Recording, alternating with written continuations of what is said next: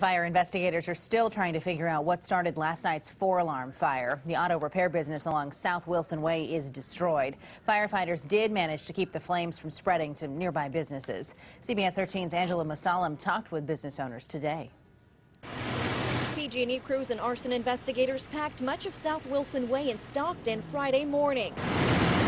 Crews working to restore power to the area after wires overhead caught fire. Yes, I got a big surprise. Jose Aceves owns a property right next to the Aunt Banks auto repair shop where the fire started Thursday evening. My neighbor gave me a call. They said, how are they being on fire?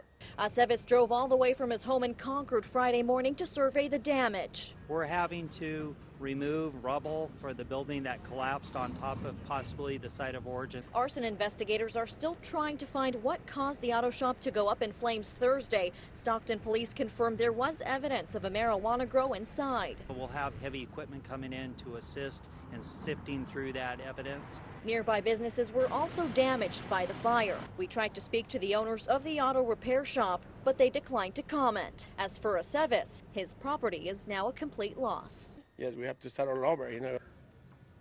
Now, South Wilson Way will continue to be an active scene for the next few days as PG&E crews and the fire department continue with their investigation.